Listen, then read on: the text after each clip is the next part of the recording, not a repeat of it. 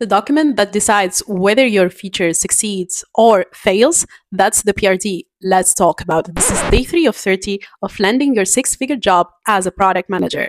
So a PRD is basically a document that you need for every feature you're going to build, and it starts to highlight why we're building this feature. So what is the problem we're solving and for who? So we need to be precise of who we're building it for. What is the persona or the personas that we're building it for?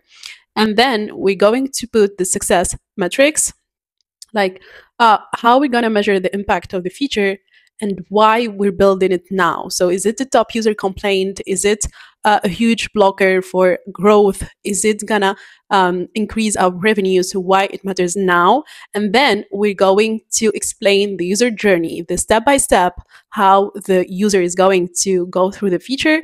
And there we're going to include other parts like the assumptions, the risks, the timelines. The PRD doesn't need to be long, but it has to be very clear for the stakeholders, for the devs, the designers, the lead management to understand this feature and the importance of this feature. I hope it helps you on day 4.